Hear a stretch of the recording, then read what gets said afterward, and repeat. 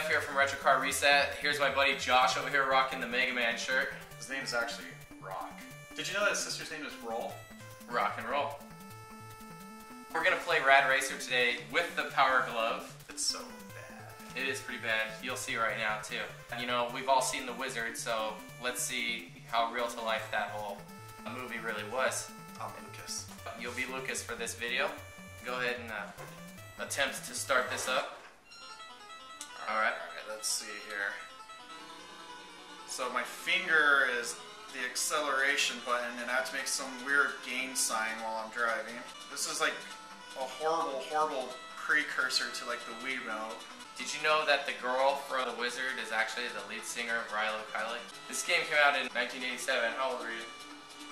I wasn't conceived yet. That was just a glimmer in my parents' eyes. I was 5. 70 kilometers per hour. Oh, jumped up to 97. You're done. Well, that sucked. It's Jeff's turn. Alright, I'll do it.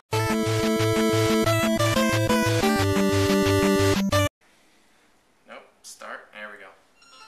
Alright, so this is button A.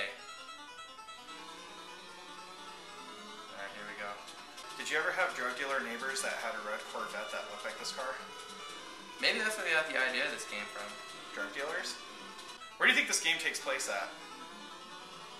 Looks like I'm either driving in Kuwait or going down maybe Highway 101 or possibly coming from San Diego, and then look to my right there's Mexico, and what's to my left? More sand, but there's palm trees. And there's my turn. I think it takes place in Montana. Montana. With all the beaches and palm trees. Yeah, you know, in the flat landscape. Let's play it the way it was meant to be played. If you're gonna play it the way it's meant to be played, you have to press select and get your 3D glasses. I don't have 3D glasses, but let's go 3D for the viewers at home. It reminds me of the 3DS.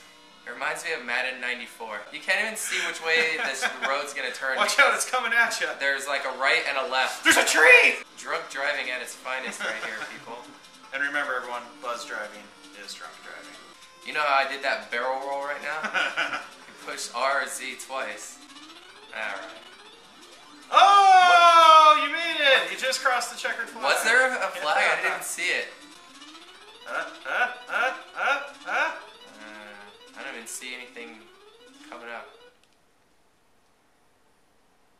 Come on, don't be like prom night. Don't be like prom night. Past that palm tree. Just came up short. How did I? Dude, I almost beat it. Alright, you're up. Okay. See, I had a disadvantage though. I did like the first half in 3D mode. Speaking about with my 2D glasses on. What? How about we play with the NES Advantage? I have it. This is the sound bit of the brakes. Yeah. They actually got that from a 1985 Camry. You know how much these were when they first came out? How much were they when they first came out?